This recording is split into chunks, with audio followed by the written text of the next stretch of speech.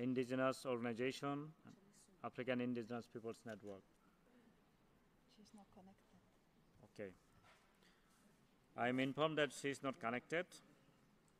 So I'm moving to the next speaker in my list is Gushiken Takamatsu from Gamapuya, following by Khamars Kampuchean Krom Federation. So now I invite for speaking to Gushiken Takamatsu.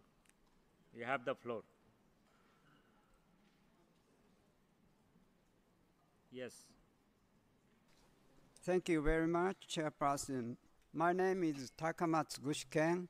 I am representative Gamapuya in Ryukyu. I appreciate the opportunity to raise an urgent problem that Ryukyuan indigenous people face. Currently, difficult issue in Ryukyu is existence of the Japanese and American war potential based on the Treaty of Mutual Cooperation and Security between the United States and Japan.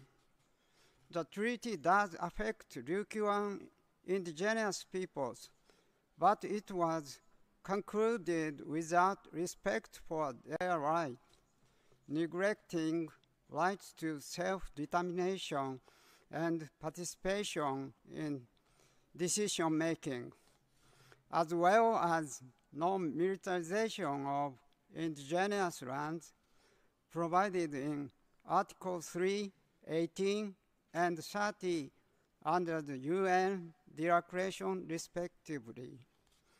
I encourage the UNLIPS Treaty study to deepen an analysis of such treaties that affect indigenous peoples but ignore them.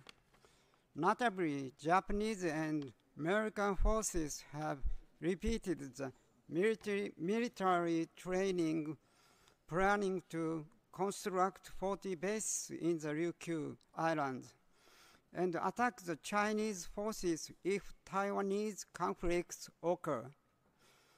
Ryukyuan indigenous peoples do not have any intention to attack China. Attacking from Ryukyu means the area would be battleground. I urgently request states and UN bodies to realize the non-militarization of Ryukyu indigenous peoples' land and territories, as well as the rights to peace. Thank you. Nihe debiru, tanti ka tandi, mi fayu.